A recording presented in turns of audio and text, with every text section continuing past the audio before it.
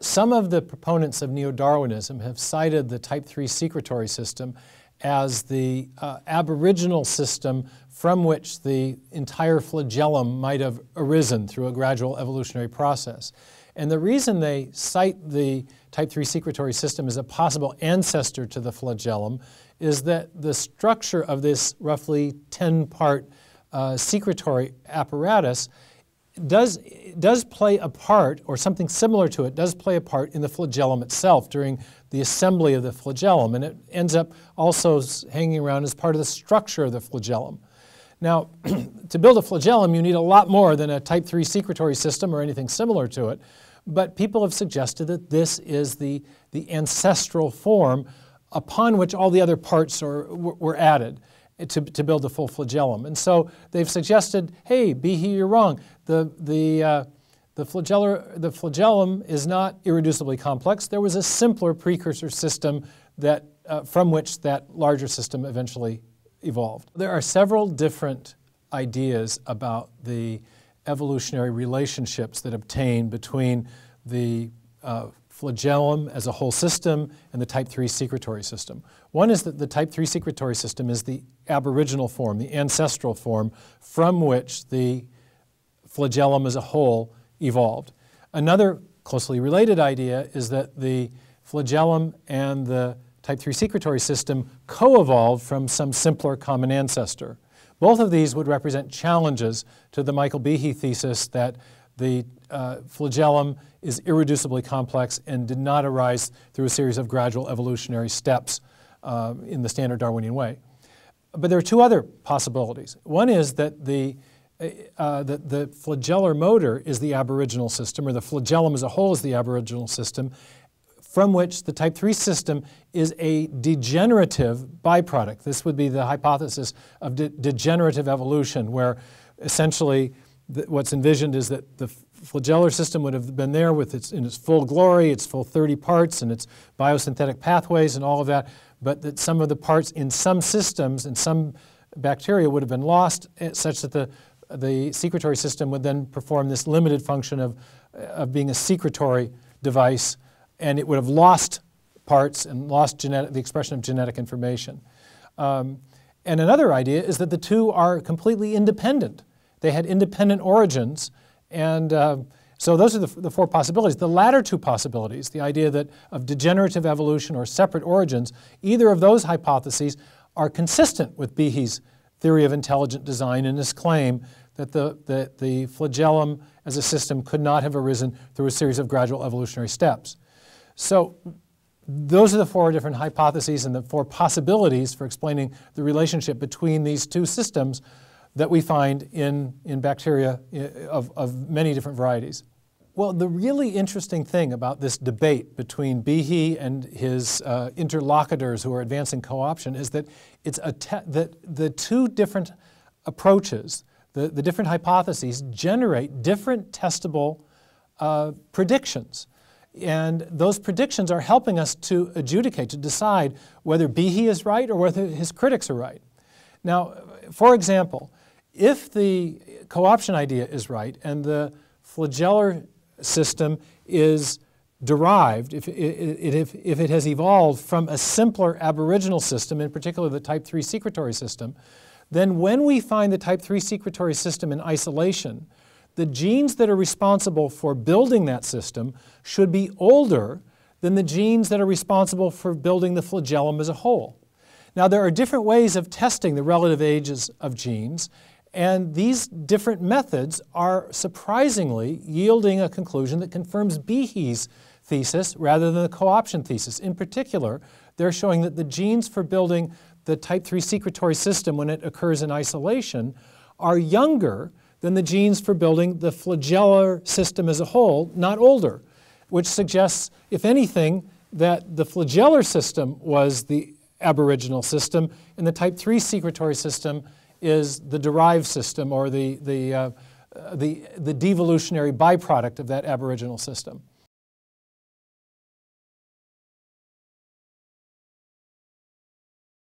One of the ways that we can measure the relative ages of genes or different sets of genes is by comparing the mutational density in those different sets of genes.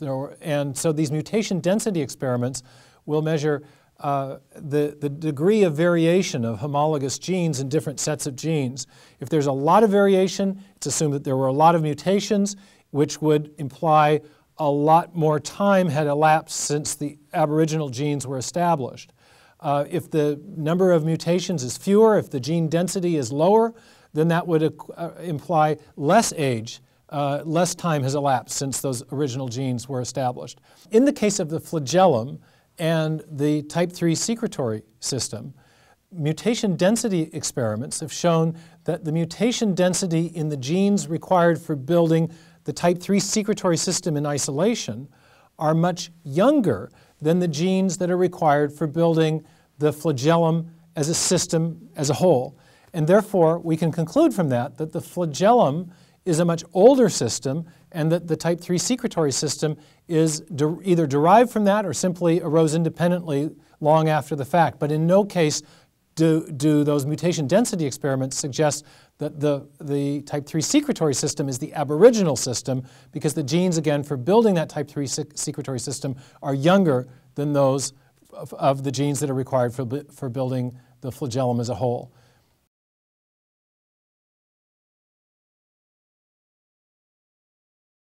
Well, there's another fascinating way that evolutionary biologists can assign a relative age to these two very distinct systems, the Type III Secretory System and the flagellum as a whole. And that is by evaluating their phylogenetic distribution among various bacterial species.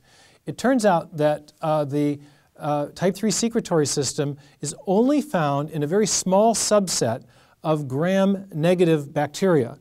And it's not found in the gram-positive bacteria, and it's not found in all gram-negative bacteria.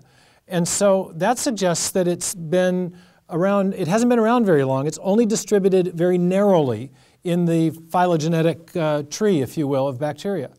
But conversely, the flagellum is found distributed much more widely across many different groups or species of bacteria.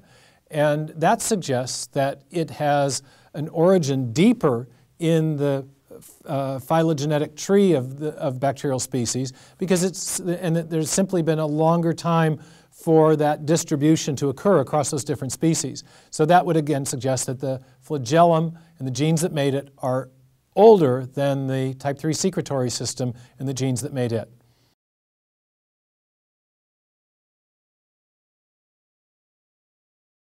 Well, there's another fascinating discovery that's enabled us to assess the relative ages of the Type III Secretory System versus the flagellum as a whole. And that is that the genes for building the Type III Secretory System when it occurs in isolation are found on little mobile genetic units called plasmids. And we know that plasmids and other kind of mobile genetic units are transferred from bacterium to bacterium, that they move around. But the genes for building the Type III Secretory System are not found in the core circular bacterial chromosome. And so we know that this suggests that the aboriginal system, the genetics, the genes for building the system as a whole were in place first, and then these mobile units likely were added later and provided this capacity for building the Type III Secretory System in isolation from the function of the flagellum as a whole. So that's another indicator of relative age, and it suggests again that the flagellum is the aboriginal system and the Type III Secretory System is something that either came later or is derived from that aboriginal system.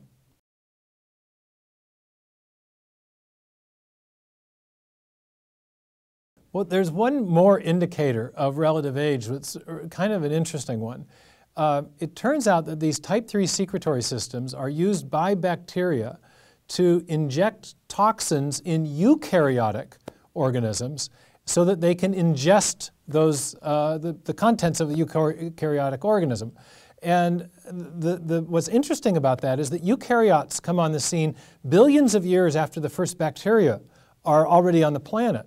So if you think about the functional requirements of a bacterial cell, they will need a flagellar motor much sooner in their evolutionary history than they will need a secretory device to allow them to act as a predator vis-a-vis a eukaryotic cell or organism.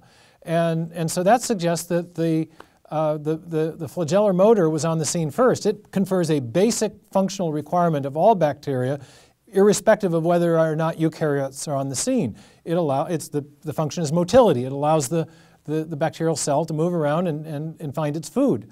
But this specialized innovation for secreting toxins into eukaryotes is only going to be useful once eukaryotes are on the scene, and they come, again, on the scene long after bacterium have first emerged, or bacteria have first emerged, therefore suggesting that the flagellum is, again, the first thing on the scene, and the Type III secretory system comes long after. It's not its ancestor, and therefore the flagellum could not have evolved through an evolutionary process of co-option as envisioned by some of Behe's critics.